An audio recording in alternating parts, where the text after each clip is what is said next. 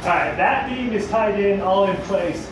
Let's see if I'm tough enough to lift this beam up into place. I don't have any helpers this morning, so I'm trying to get this beam across over here and see how this goes. Hopefully I don't drop it on something.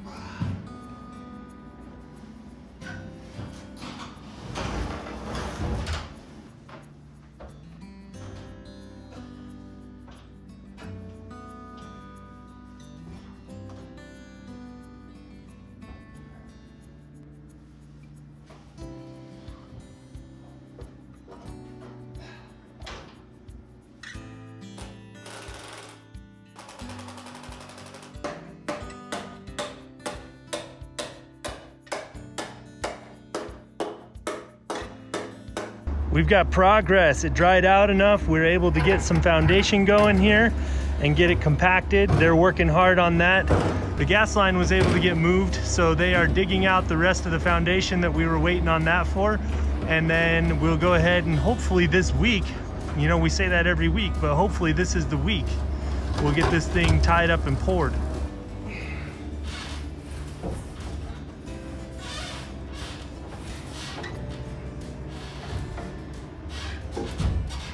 All right, so I have one more beam to run here in the kitchen.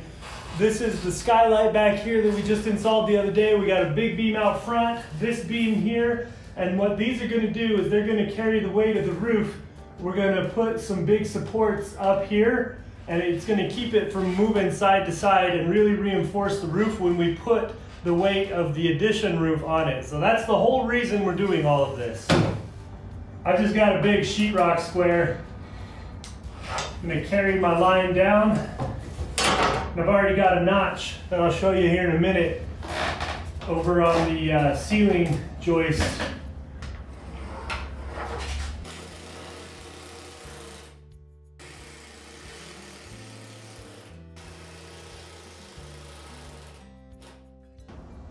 It's a moment of truth when we hope we cut this the right length.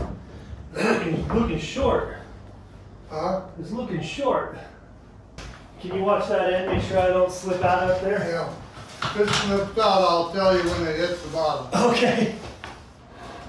Oh, we did cut it right.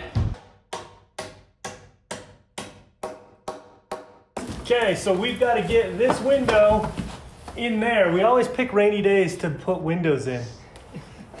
So looking out to the backyard, you can see our hole where the foundation is going in, and we got to get this old window out of here.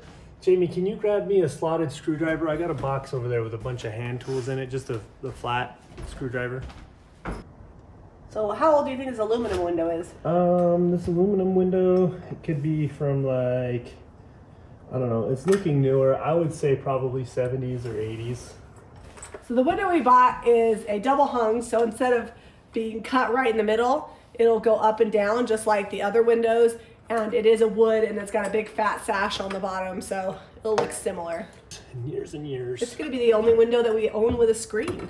I've half a mind to take it off. I don't like screens. We don't have a lot of bugs here. I use the AC, so I don't really open windows very often. It's in the kitchen, so we probably should leave the screen so when I burn food. I think that the kitchen is probably the only window we normally open. Peel this up without damaging too many other pieces around it. I kind of left myself some room right here to frame up around and do what I needed to do. I like your plywood situation. You like my plywood door and the plywood floor? Yeah. All right. Yeah. The good news is that we'll have a nice deep windowsill because we had to build out the walls, plus the block is really thick. Well, I found the original windowsill here. There we have it. So the original window sat right in here, and this ledge was actually open to the outside, I'm guessing. Yeah, probably. And then this piece of wood was in here. So I'm just hammering this window out. What happens if it falls down? It falls down. All right. You gotta really get it. Oh, okay. Don't hit that glass.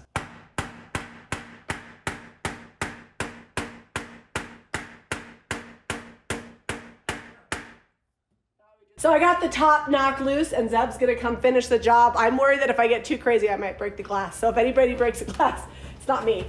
Here, there you go. There. Oh. Just like that. All right, now that we've got it knocked loose, Zeb is just prying the window off. So had he not broken the glass, it would have been a pretty simple removal. I should have known better. Like, Zeb has a worse track record than me when it comes to glass and mirror.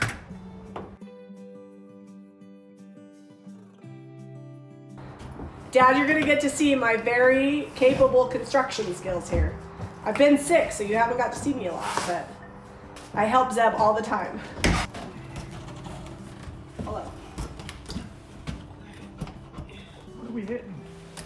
Hold on, you're kind of at a weird angle. So it needs to come back your way. Okay, there we go. Okay, and then this will have to actually go forward a little bit. No, that's fine. So that's what it's gonna look like, and then we'll trim around. Yeah. All right, I'll hold it this way. You go out there and nail it in place. Okay, so this board is gonna stay in, but I've got to cut it down about 1 inch. So I'm just gonna leave it in place and use the Sawzall.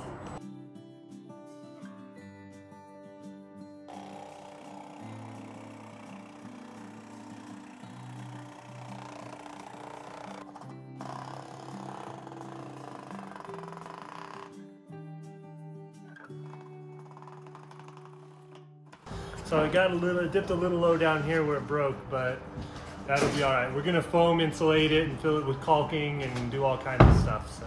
It's good enough.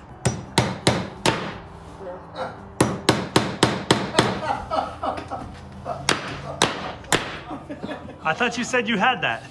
Stop laughing at me, Dad! I'll get that.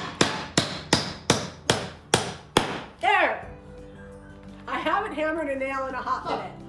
What, you want one here and one in the middle? No, one more in there in the end.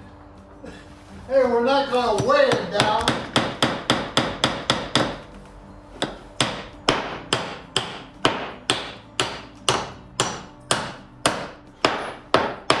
Hold on. You're not even hitting the nail. You never taught me how to swing a hammer, and the way you learn is practice. So by the time the house is built, my hammering skills will improve. Throwing a bead of caulk right here on the top. Here, I'll hold this so that way.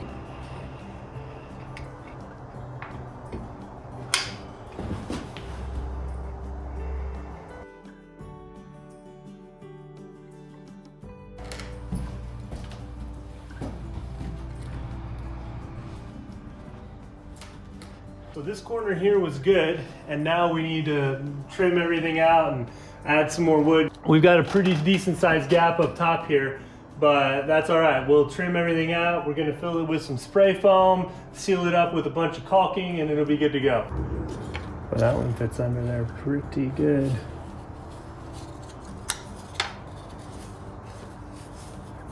Still on the bubble? I don't know, you're closer to it. What? I'm relying on you. Okay, that's perfect with those two wedged up in there like that. You can relax there.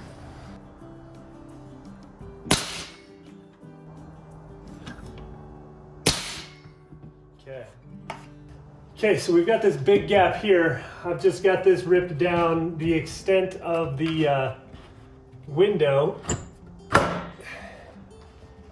Then we'll measure, make sure we're level.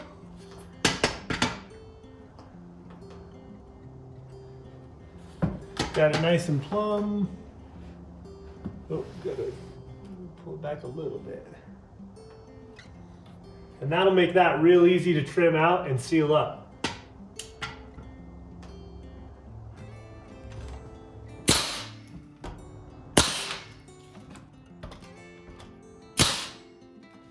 All right, got some white indoor-outdoor caulking. I'm just going to put it down in these cracks as deep as I can get it in there. And that's gonna help stop the airflow. And we'll have another trim piece that comes and hides all this wood that makes it look a lot better once we get around to that. But for today, once we get going on trimming the house out, then I'm gonna start doing all this little stuff. But until then, I don't have all the trim I need. So the tough part about trimming this out is that Jami hasn't quite decided how she wants it all to look. So we've got to wait until that decision happens. So on this caulk job here, I'm not going to worry about cleaning it up, mostly because it's all getting covered up. So I'm not going to try to make it look pretty or clean it up or make the edge nice and neat.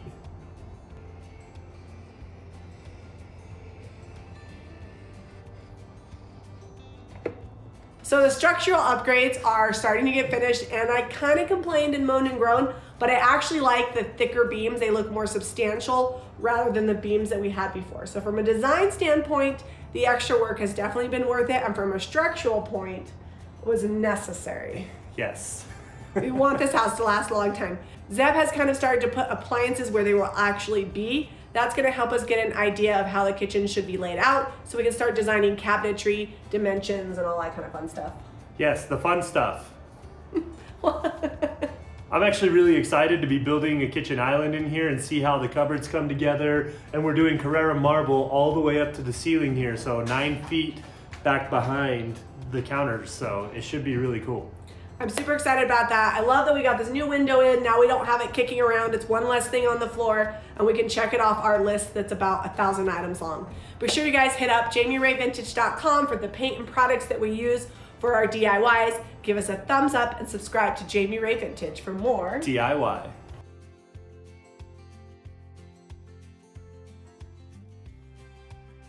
Hit the subscribe button.